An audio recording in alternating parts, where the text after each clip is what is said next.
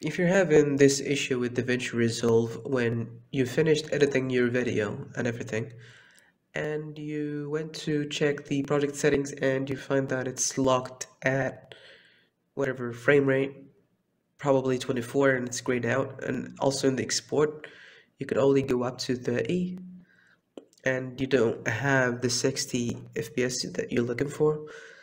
Now, how to do it is like this. You make a new timeline. You go to the custom settings, you make the settings you want the new timeline to use.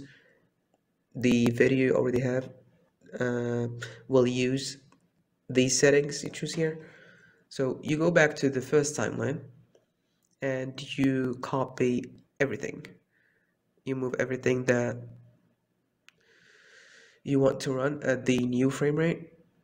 You double click the new timeline, timeline 2, and you just paste everything. And now you'll notice here in the project settings that it still shows 24, but it works in the export, so that's what it really matters. And as you can see here, it's 60 FPS just like we put in the settings, and when you export the file, it should be 60 FPS as well.